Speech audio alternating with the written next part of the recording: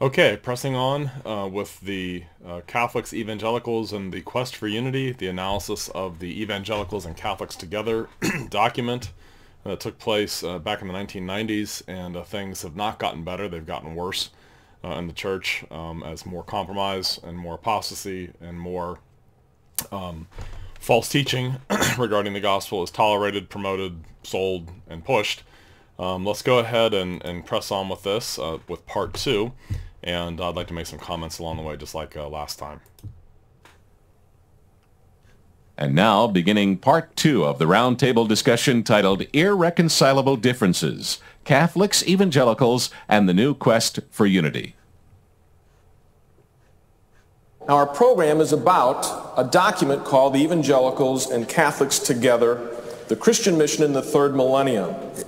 We're also going to be talking about a new clarifying statement that was just written by the evangelical signees of this document. You may not know, but the Evangelicals and Catholics Together document was written by evangelicals and Protestants and signed by 20 well-known leaders in the evangelical world and 20 well-known Roman Catholic leaders. Now, Chuck Colson, who helped to draft this document, has acknowledged that it has caused a lot of controversy. And he has admitted that it raised genuine concerns over whether this document clearly represents what evangelical Christians believe. So just a few weeks ago, we met with Chuck at his request. We had 10 evangelical leaders there. The 4 of us were there. And Chuck expressed his concern over the confusion the document has caused, the lack of clarity concerning what evangelicals believe. And he wanted to resolve and remove any contentious issues so that there would no longer be any doubt as to where he and the other Protestant signees stood. To this end, together, we all composed a statement that clarifies and clearly defines our evangelical distinctives. Not all of them, but some of the primary ones. Now, Dr. John MacArthur, when we met together, we agreed that the ECT document, the Evangelicals and Catholic Together document, was attempting to join Roman Catholics and evangelical Protestants together as co-belligerents, the word that Francis Schaeffer coined, working at the grassroots level in terms of social issues. And we were going to work together against the many social evils, including secular humanism, the rising tide of Islam, pornography, abortion, and things like that. But we also agreed that this work has been perceived as going too far in proclaiming the kind of unity that exists. And once again, all it did was create great division. It didn't create unity, because when Protestants negotiate theology with Catholics, we lose. Because in principle, they can't change their beliefs. They are absolutely fossilized into their beliefs. Their beliefs are completely inflexible because they have exempted themselves from the possibility that they could be wrong.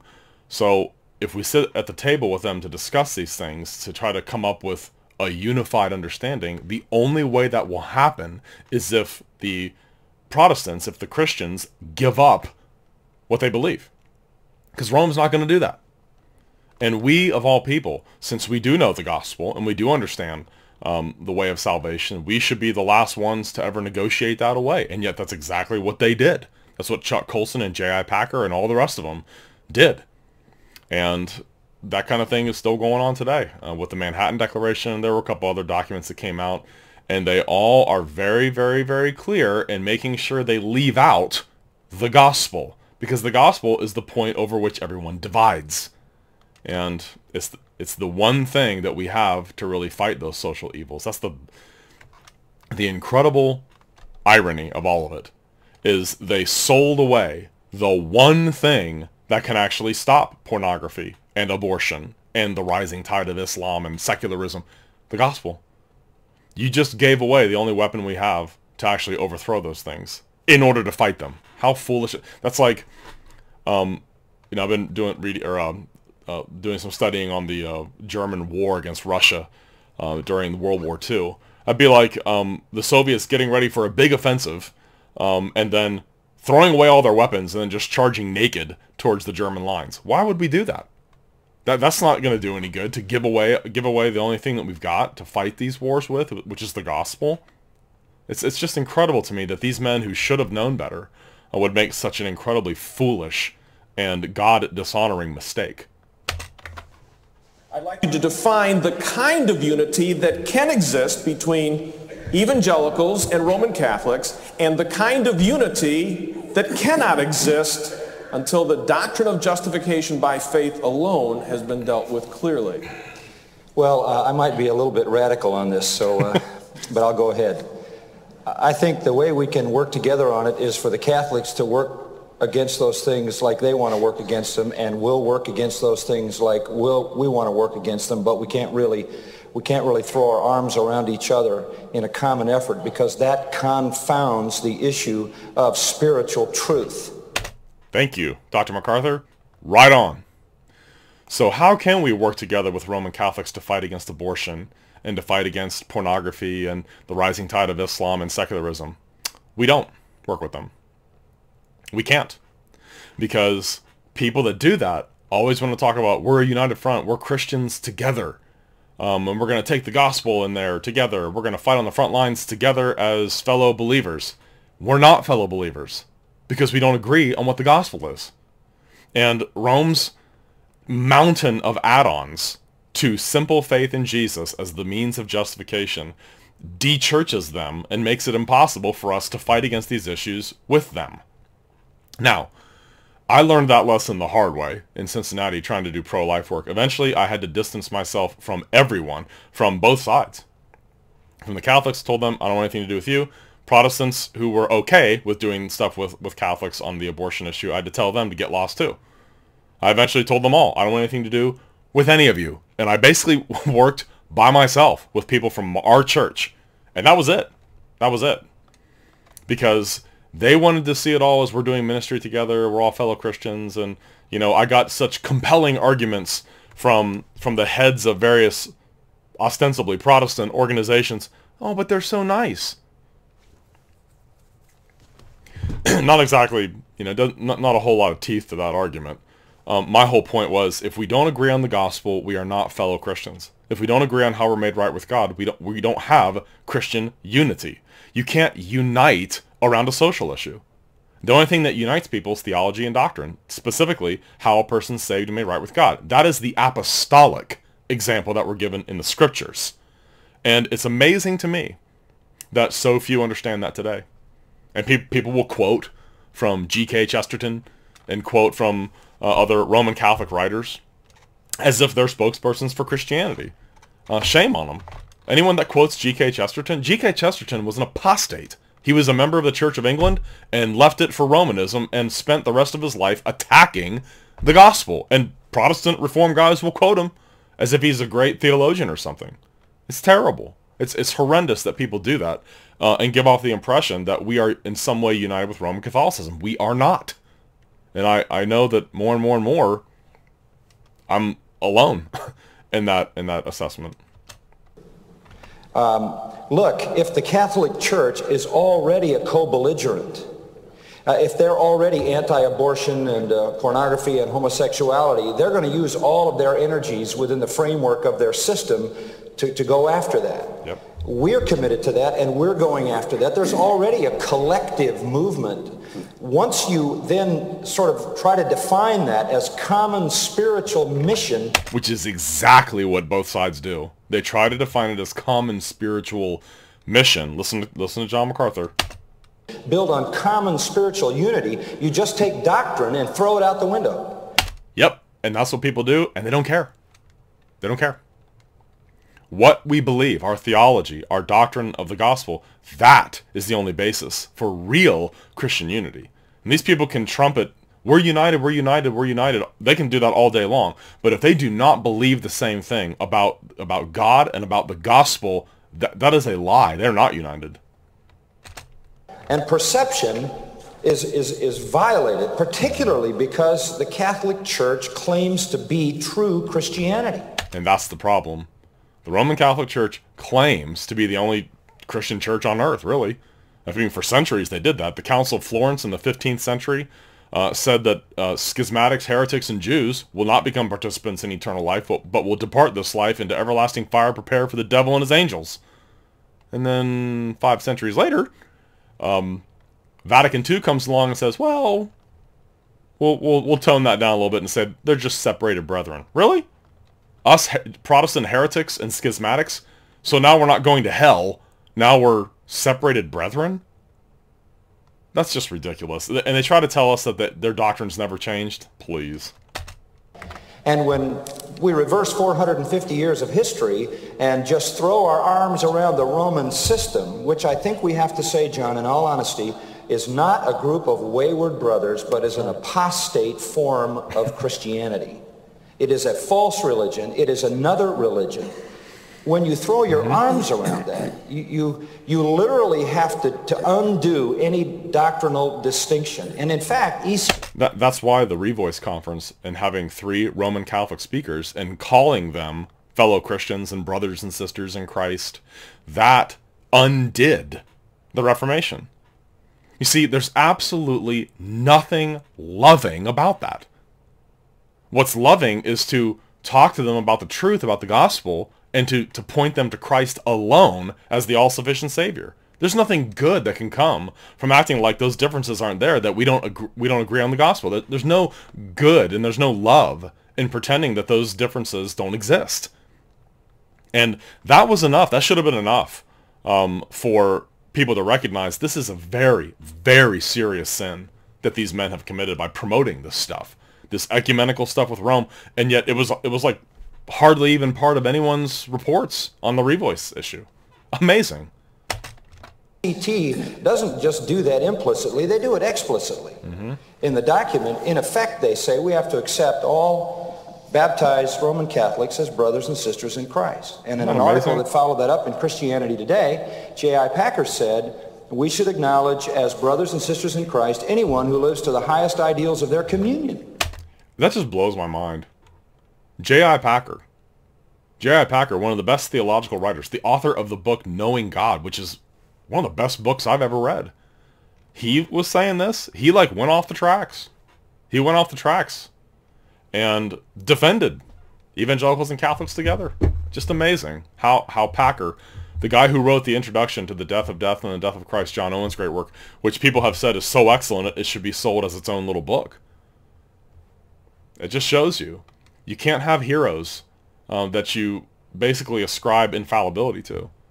Even the very best of theologians and speakers, and I really question the propriety of having kind of like reformed celebrities. I don't think that's healthy. I don't think that's a good thing. Who are itinerant and constantly crisscrossing all over the world.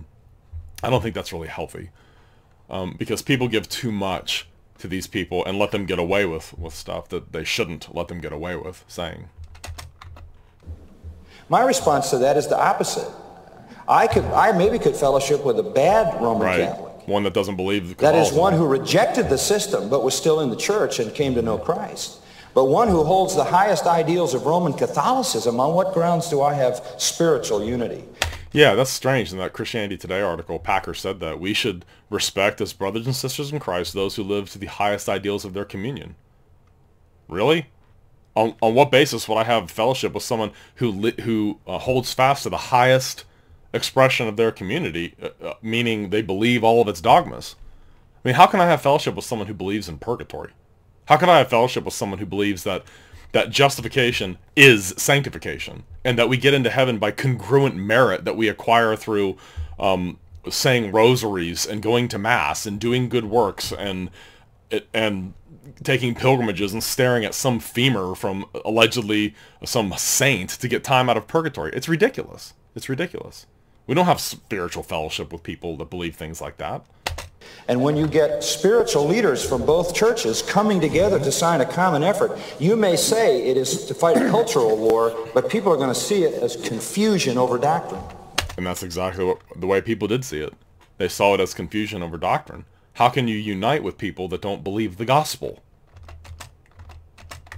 John, can I say something about this? Let me just throw in here. That's why we put in paragraph 1 in this new doctrinal statement, which, let me read it. Our parachurch cooperation with evangelically committed Roman Catholics for the pursuit of agreed objectives does not imply acceptance of Roman Catholic doctrinal distinctives or endorsement of the Roman Catholic Church system. And that's important, John. See, and before we listen to Sproul here, but I want to point out, it doesn't matter if the people that hosted Revoice say, we're not saying we agree with Roman Catholic theology, even though they do embrace their doctrine of concupiscence, their doctrine of sin, that sin consists only in actions and not in desires. It's both, obviously, when you look at Scripture. Colossians 3:5, kakos epithumia, evil desires.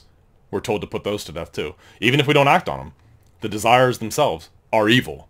So the doctrine of concupiscence, the Roman Catholic concept, is wrong. But anyway, what was I saying? The point being, the fact that they declared that these people are brothers and sisters in Christ is very clear evidence that what they're saying is, yeah, we disagree with them on certain things, but none of those things are game changers. None of those things are showstoppers. None of those things strike at the vitals of religion. If that's the case, if they really do think that, then there's no possible way they can believe the Westminster Confession. There's no way they can actually truly believe what it teaches about the gospel and how we're saved. That Chuck and Dr. Packer and Bill Bright wanted to make that point clear. I just want to comment on John's statement that he prefaced by saying it was a little bit radical, like being a little bit pregnant, I think.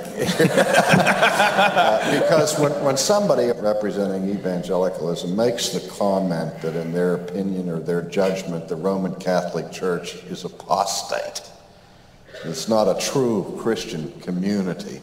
In this day and age of tolerance and pluralism and relativism and the milieu of irenic, peaceful, gentle coexistence, we live in a world that's fed up with theological controversy and disputes and divisions and all of that. So we don't live back in the 16th century where people burned each other at the stake over that. For John MacArthur to make a statement like that about the Roman Catholic Church, which is the largest professing body in the world that claims a Christian position, it's just plain inflammatory, incendiary, and will provoke a howling outcry of people. You're going to get an enormous amount of mail for saying that, John. You know that. And because it hasn't happened here in Tennessee, but there were folks at the church in Ohio that would get upset at me every time I said things like that about Roman Catholicism, who would get really upset that I said that Romanism was a false religion. And immediately they don't want to talk about the theology, they want to talk about individual people. And it was almost impossible to get people to actually focus on issues of truth rather than the individuals that profess to hold to that system. Are you saying every Roman Catholic's going to hell? I am no more saying that than I'm saying every person in the PCA is going to heaven. What I'm talking about is the systems of doctrine that they represent. That's the issue, not the individuals that are part of it. But if someone is a representative of that system, you are promoting that system. You can say, well, I know this guy doesn't actually believe this, and that. It doesn't matter. He's a member in good standing of the Roman Catholic religion.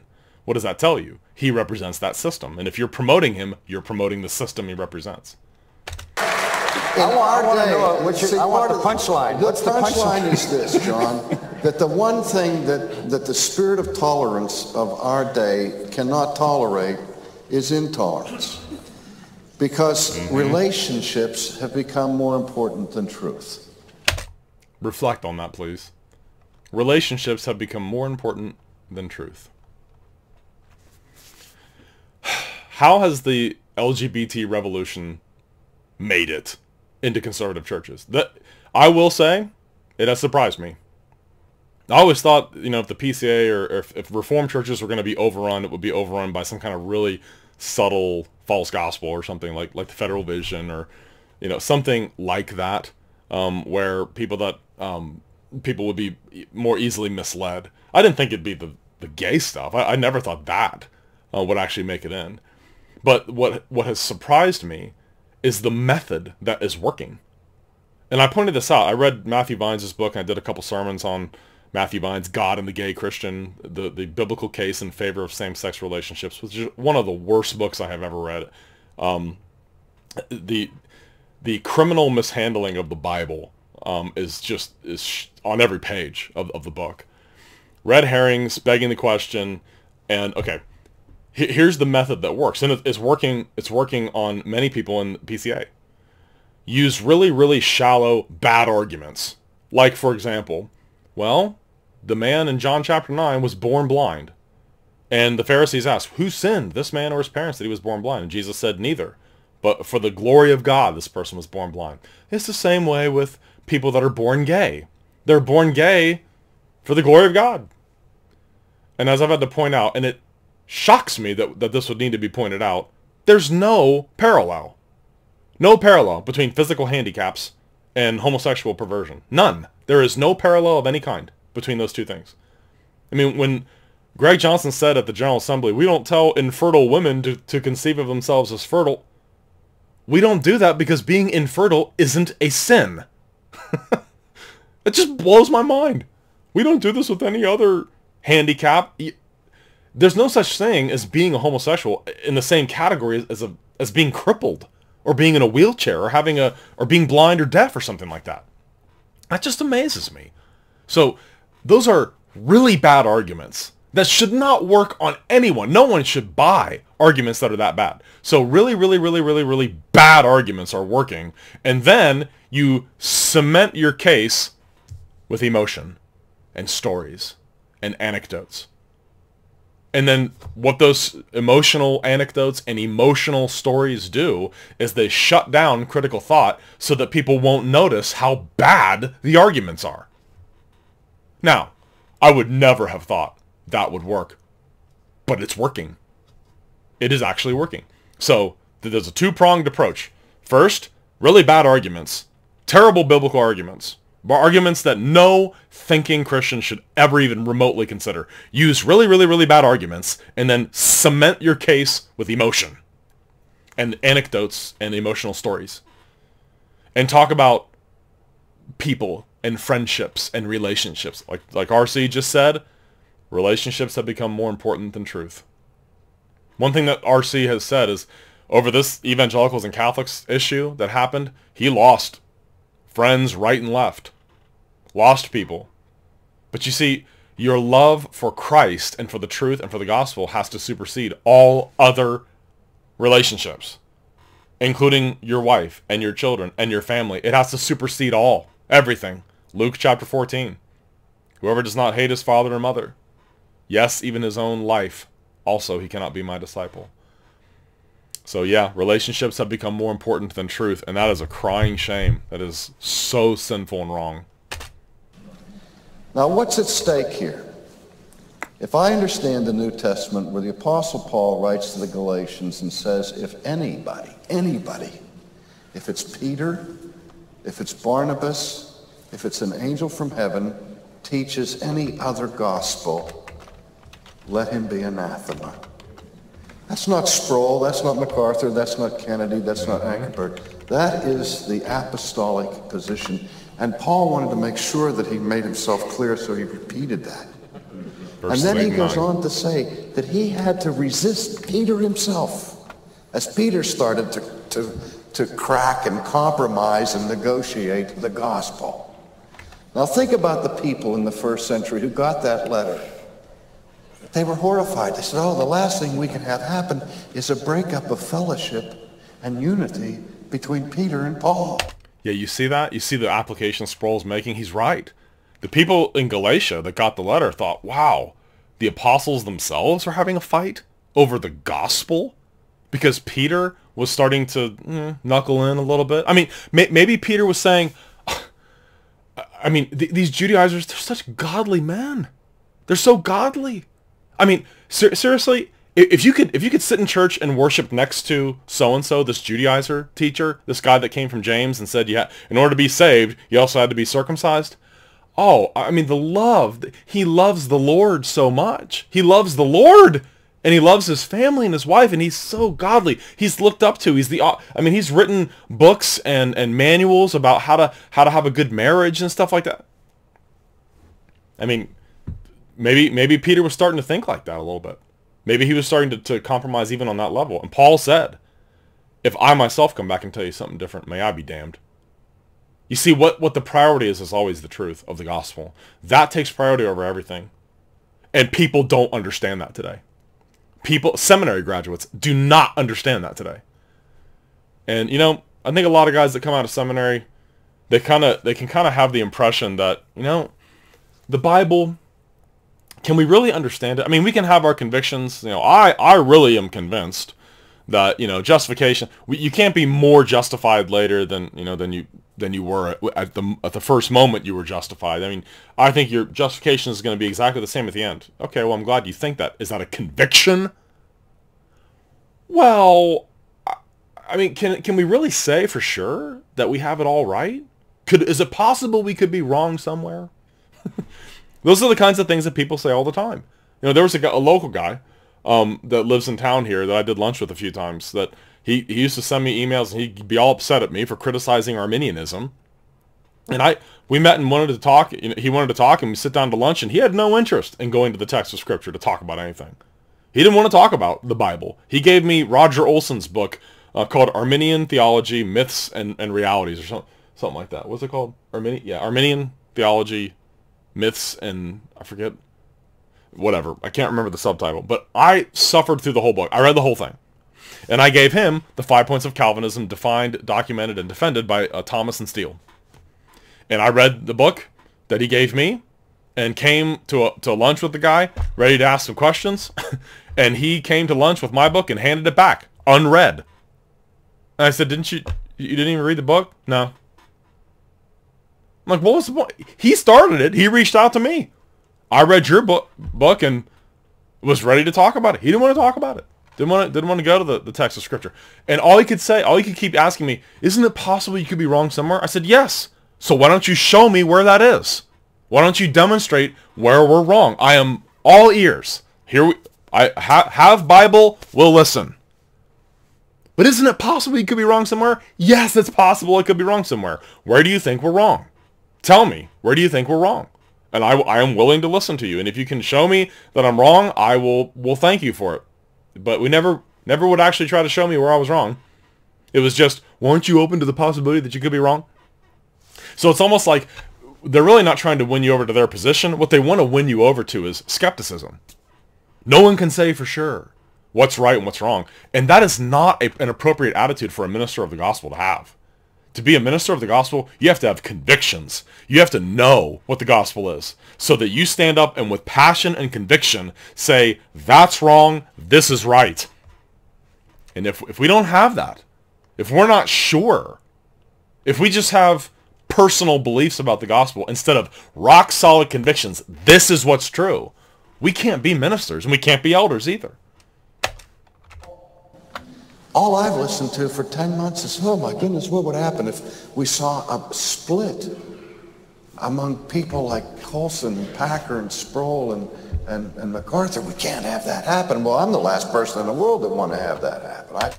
I don't like division. I don't like conflict. I wish every Presbyterian minister held to the confession and would say, are you out of your mind?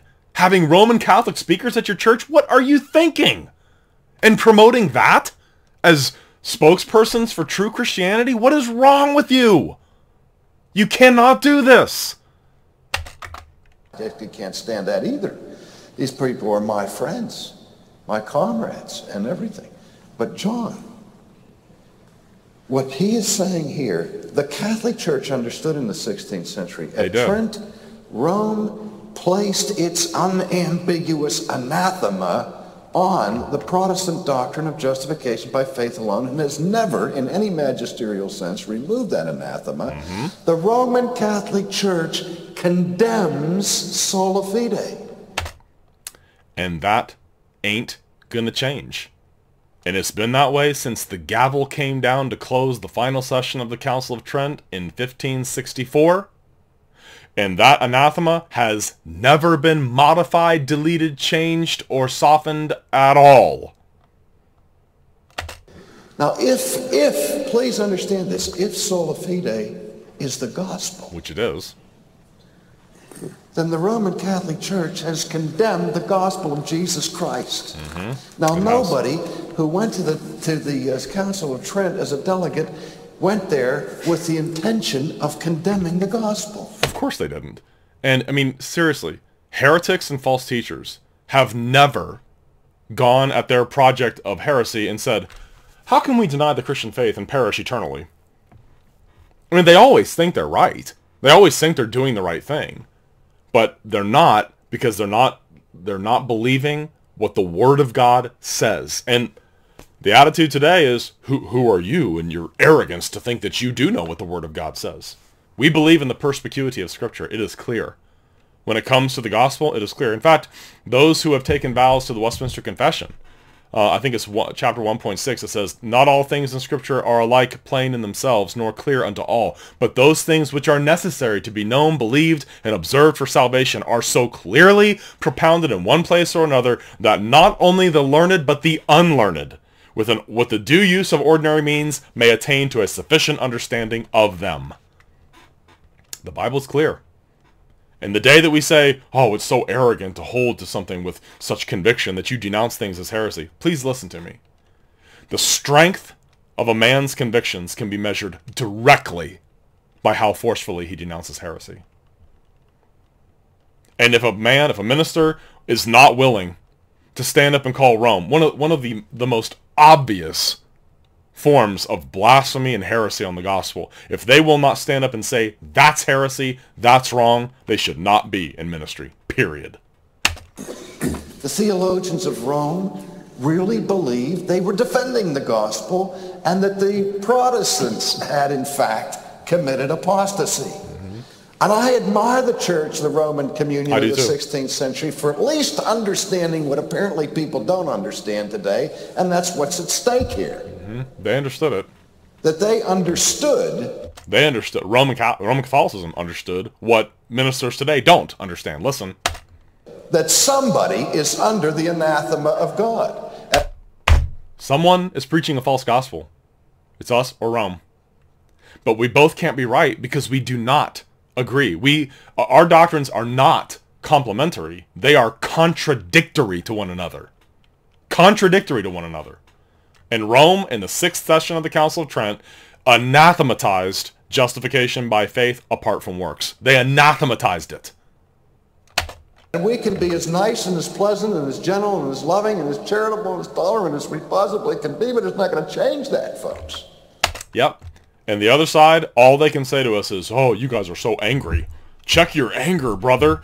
And I just want to say right back to the other side, check your indifference, brother.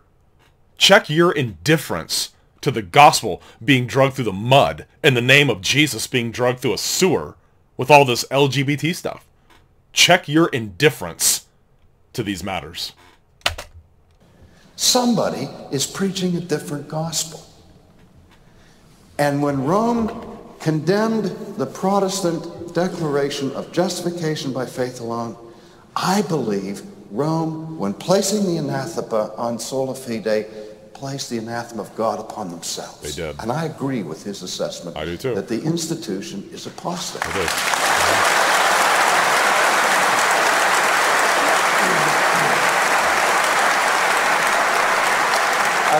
I don't want to leave Jim out of this, but I think it's so important to know this.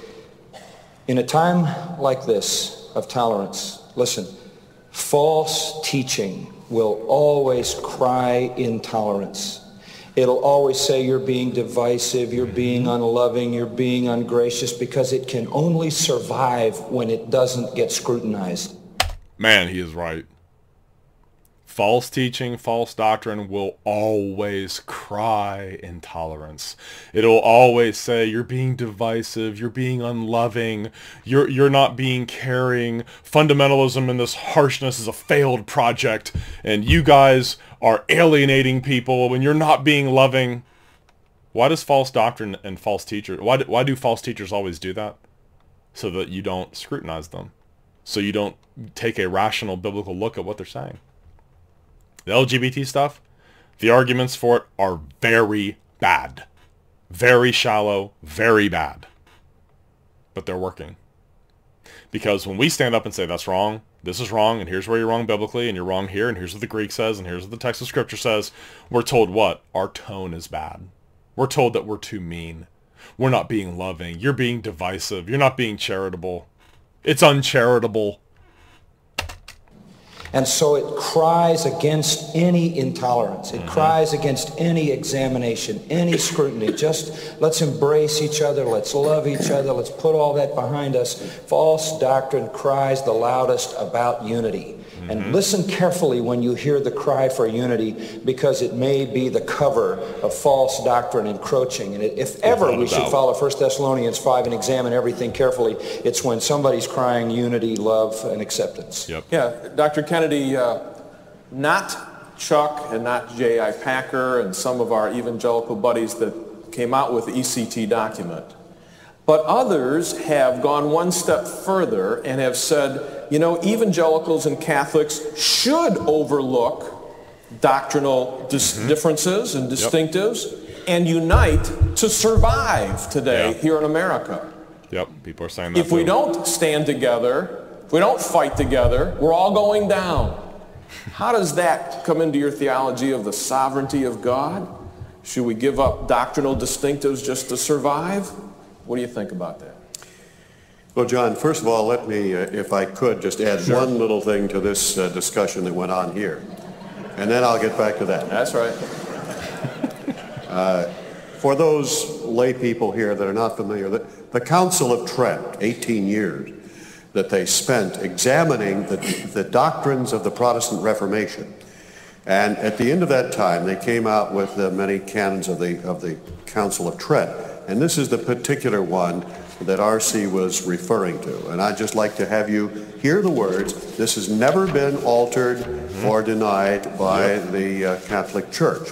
Quote, if anyone says that the faith which justifies is nothing else but trust in the divine mercy which pardons sins because of Christ, or that it is trust alone by which we are justified, which is what every evangelical Christian would say. Yep. And they end with, let him be anathema. I mean, that's just unbelievable. I still remember reading the canons after the section on justification and reading through each of these. That's actually canon 12. Listen to that. If anyone says that justifying faith is nothing else than confidence in divine mercy, which remits sins for Christ's sake, or that it is this confidence alone that justifies us, let him be anathema. So, if you believe the gospel, that Jesus died for your sins, that he was buried and rose again, and that you're made right with God, that justifies you before God, you are linked to Christ and are justified by your confidence in Jesus, you're going to hell. You are anathema, according to the Council of Trent, and according to every pope that has ever sat on the throne, from the time the Council of Trent ended, from John Paul II with his ecumenical craziness, Benedict XVI and his German hardcore conservatism, and the hippie liberal Pope Frankie, and all of his bizarre, crazy statements that he made. He still affirms all these anathemas. I mean, Rome can purr all she wants and try to be conciliatory towards us and call us separated brethren, but the fact is, many, many, many, many, many people were tied to stakes and burned and tortured to death by the Inquisitions over that doctrine. It's amazing how soon we forget the history. Which means let him be accursed. Every evangelical Christian in the world stands under the official, never changed curse of the Roman Church. And we need to be aware of that fact. And many aren't. And many, when they come to be aware of it, don't care. Don't care. The system that you're talking about says you are damned. Well, it's okay. We can unite with them against this, that, and the other thing. We can have them speak at our churches and tell everyone there that they're all children of the Virgin Mary. We can have a lesbian Roman Catholic woman tell people that, and that's fine. How dare you say that that's wrong, you big meanie? I mean, that's basically all we've gotten in response. No one has actually tried to offer a defense of any of that kind of stuff. Now, I think that the Bible says we are to hold to the truth in love. Now, that's difficult to do. Only Christ ever did that perfectly.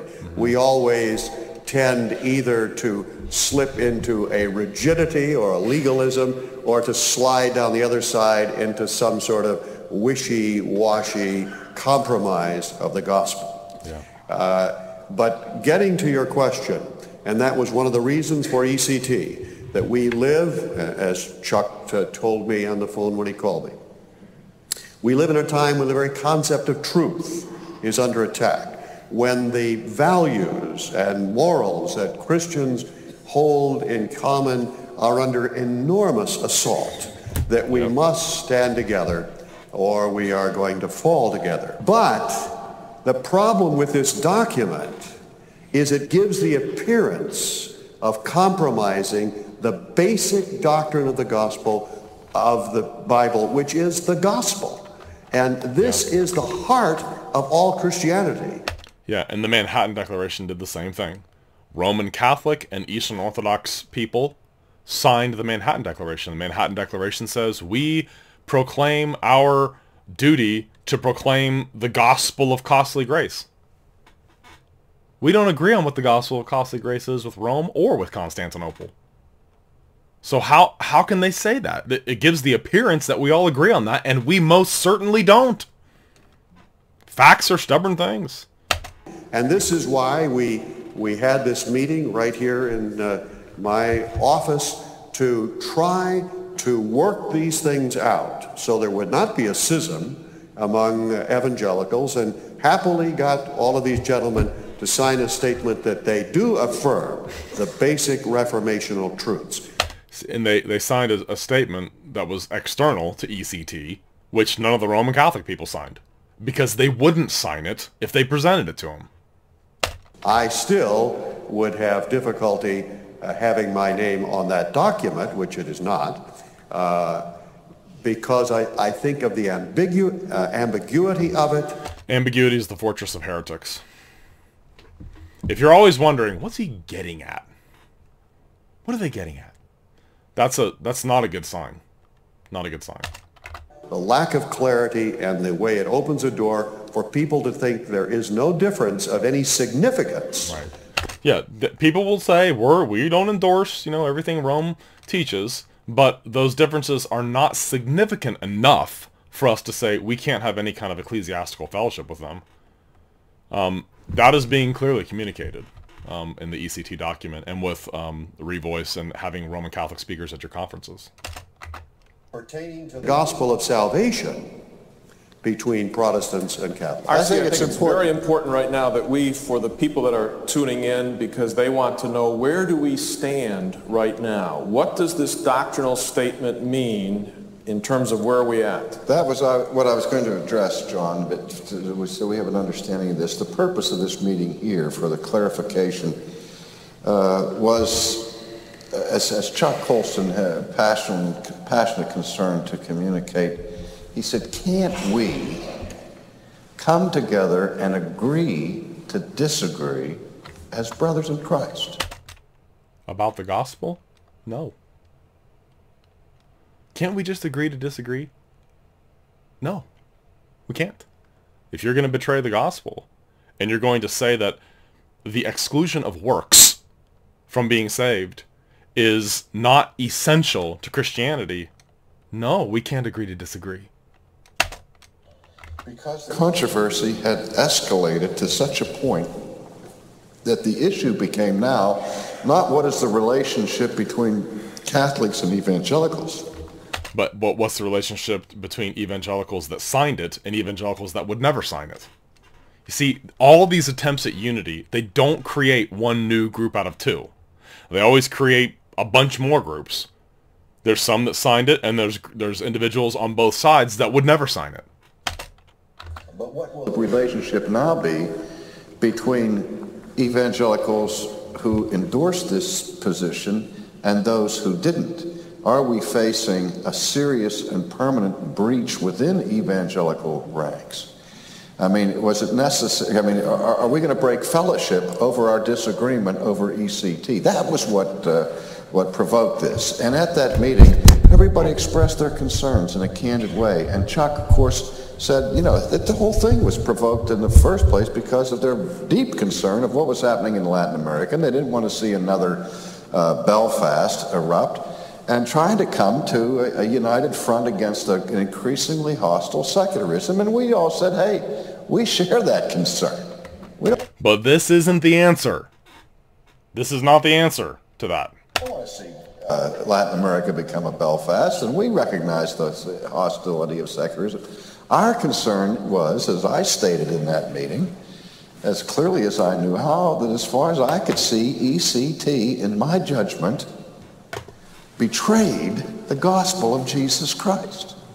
And I also went on to say, and I've said this as loudly as I can every time I discuss this, I don't for 1 minute think that Bill Bright, Jim Packer, Charles Colson et al. Ever in their wildest dreams ever intended any such thing. But by the same token, neither did the signers of the Council of Trent. This was not a personal thing with me. Right. I was saying the document in what it says and proclaims, because it goes beyond this standing together as co-belligerents. It declares a unity of faith, John, where there is not a unity of faith. Yep. And that's what deeply, deeply concerns me. So what the concern of the men was at this meeting was to say, hey, look, let's say to the world, we do believe in sola fide. And Chuck Colson says, I believe in justification by faith alone. And he wanted to put on paper his statement that this is central to the gospel of Jesus Christ. Because he realizes that people were interpreting the document the way I was interpreting it. And he believed that that's a misinterpretation. Backer thinks that it's a misinterpretation. I think it's the one that the document screams. But we still disagree on that. And Chuck is still committed to ECT. My fondest hope was that these men would remove their names from it, A, and if they couldn't do that, if they couldn't formally recant of it, B, that they would at least revise the document itself, and we couldn't get them to do that. Isn't that amazing? They would not change the document. You know why they wouldn't change it? If they changed it to have the word alone, remember the statement, we are justified by grace through faith because of Christ. That's not adequate. It needs to be, we're justified by grace alone, through faith alone, on account of Christ alone. Because if they modified the document, all of the Roman Catholics would have removed their name from it. At least, please give a clarification that we can print separately of what you meant. See, but if you meant something different than the other signatories, then you haven't actually got unity. You don't actually have, you can't unite around a statement that you interpret one way and someone interprets in a way that's contradictory to that.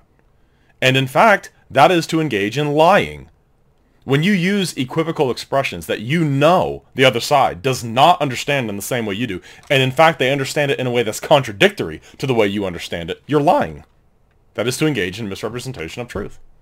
MacArthur, there might be some people that are listening in and saying that's all fine and dandy in terms of what you guys are debating, but they picked up on some good things in terms of the relationship they might have with God. Take 45 seconds and close this with the good news that we think is so important, and how can the people that are watching get into it themselves? You know, I think the simplest way that I can say that is God has commanded all men everywhere to repent, because he has ordained a day in which he will judge the world by that man whom he raised from the dead, even Jesus Christ. There's forgiveness for sin to those who repent. And it's as simple as a beggar coming and crying out for something. It's as simple as hungering and thirsting for a righteousness you desperately need, don't have, and can't earn. That's a great way of putting it. Desperately need, don't have, and can't earn. There's a righteousness that's out there. There is a righteousness that you don't have, desperately need, and can never earn. And it's Christ's righteousness. And that's why we proclaim with such ferocity and passion that we are justified before God by believing the gospel alone, because that unites us to Christ, and the whole of our confidence is in what someone else has done and nothing in ourselves. No subjective transformation in ourselves at all plays a role in our salvation from sin and our getting into heaven and our justification before God. It's pleading with a gracious God to give you the forgiveness of your sins purely and simply because he wants to do it. It's a beggar's position. And if a person is overwrought with sin and feels the burden and the weight of sin and the heart anguish of sin, come to God, cry for mercy, and God in his grace will reach out, and by virtue of the sacrifice of Jesus Christ, which satisfied his justice with regard to your sin, grant you saving grace. Yep.